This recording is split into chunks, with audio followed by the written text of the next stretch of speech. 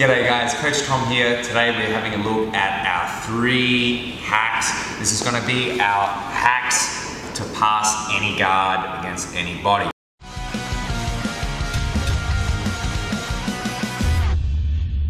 So let's get started. First, if I've got Kane here, when I go to approach Kane in his guard, I always must approach him on my terms.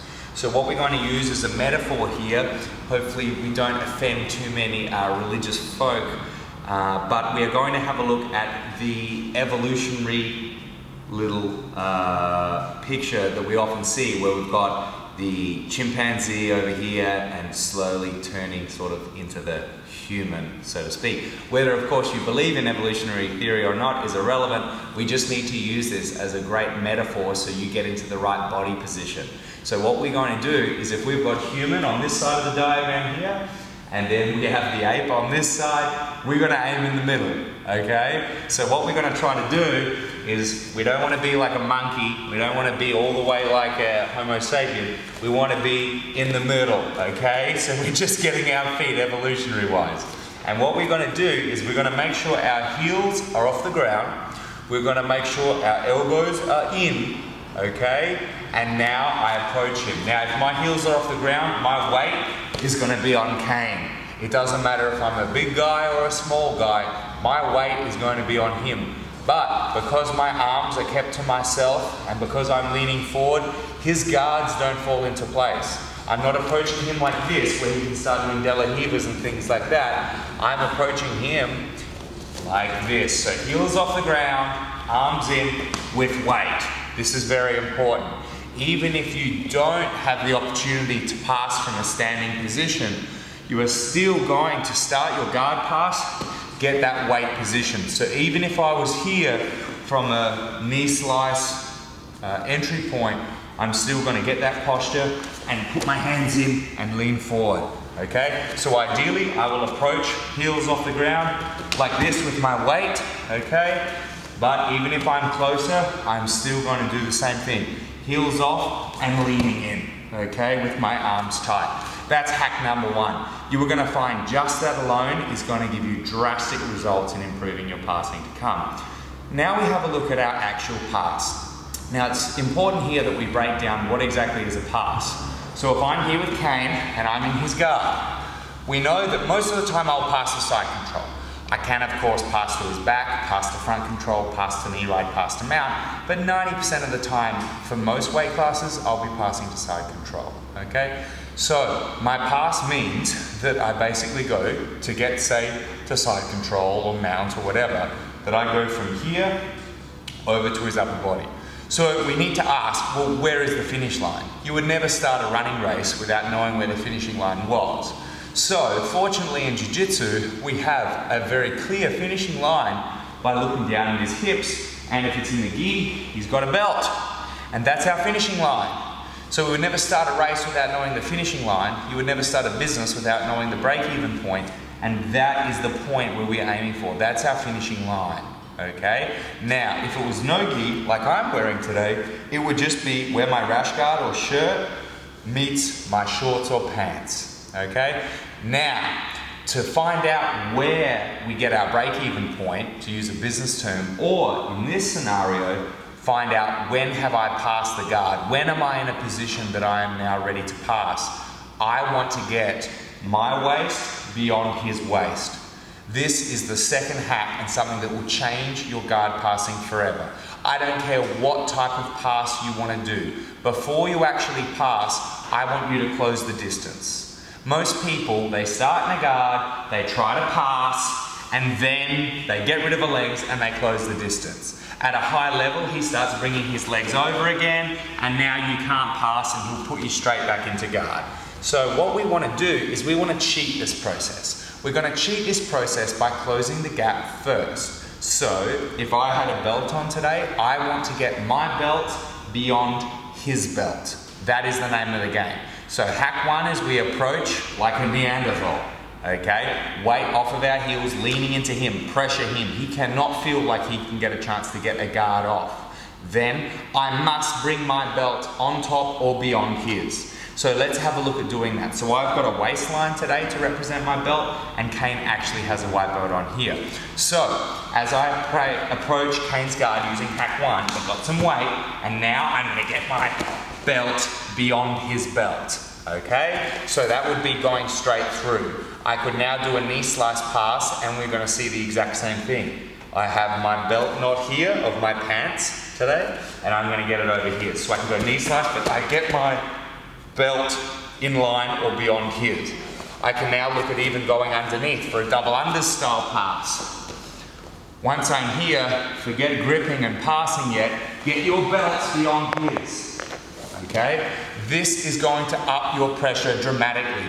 All the best passes for the majority of weight classes have passed with a degree of pressure. You can even start looking at lighter weight competitors like Gui Mendez and say, well, they pass with a bit of speed. Yeah, only when they have to. If you go to their academy and roll with them, you'll find pressure passing is the name of their game. This is the same for all of the best passing greats in history, from people like Roger Gracie to people like Rodolfo Vieira and Rigan Machado. They pass with pressure. Pressure is easy. It's not about muscle, it's about weight application. And weight application is free. So our first hack is we approach in that Neanderthal pose with our heels off the ground, our arms in, and we put our weight through them, ideally through their legs and or body, okay? But legs is ideal. We then strive to put our pressure on them by getting our belt beyond their belt. Finally, we're gonna now have to do hack 3, which is gonna be untangling the mess that he's left in because of hack 1 and 2. So, as I'm here, hack 1, I approach and I put my pressure on. Hack 2, I now get my waist beyond his, okay? So once my belt line here is beyond his, now I must untangle. So in this scenario, I've just ended up randomly here. Let's have a look how I could untangle and pass Kane's guard for our third and final hack that's going to let you pass most, if not every guard that you train and roll against of someone your level. I could untangle this way, bring the foot round, and now I can consolidate my side control. I could also, from this position that we were just in, untangle this way by pushing through for a knee pass and untangling him this way. He might now put his feet in my hips, so I might approach. He's got his feet in my hips, so I crowd first, and now I can untangle with a leg drag and crush, okay? I might crowd into him like this. He's putting his feet on me and he's stopping me, so I might untangle by going under and pressure passing after my belt has got beyond his belt.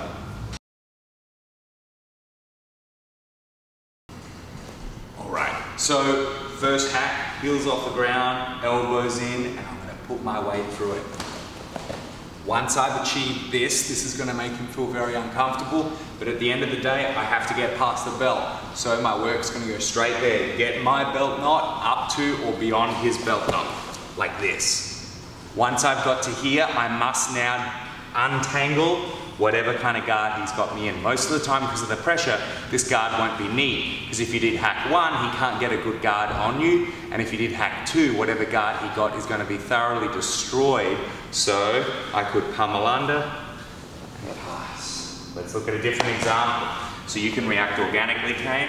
So I come up on my toes, pass, and now I got to bring my belt up. So I got to get that pressure, and now I'm going to untangle by going for a knee slice pass. Okay, one more time. First step, Neanderthal posture. Come in, he starts defending, I bring my hips up, and now I might leg drag. And pass. All with effortless pressure.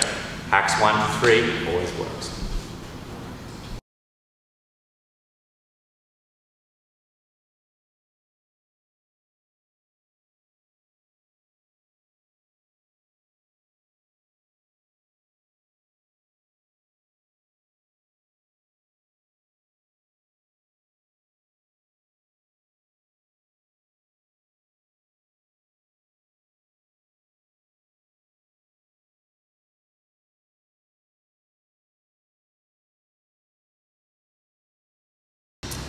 So there you have it, guys.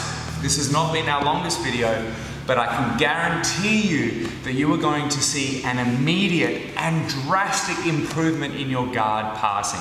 Out of all the privates I do each and every week with students, this is the private that when I give it to them, okay, over an hour, they come back instantly the next day or the day after saying their guard passing has gone up 200 to 300%.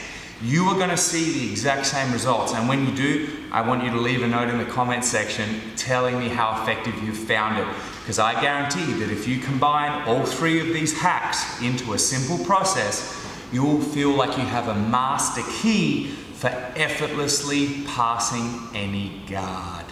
Okay, so try it out, let me know how you go. I know it's going to work great. Thanks very much for your time, guys. I'm Coach Tom. Hey guys, thanks for watching the video. I hope you loved it. For more videos, click here, and if you want to subscribe to our YouTube channel, click here. I'm Coach Tom, thanks for watching, and I'll catch you next time.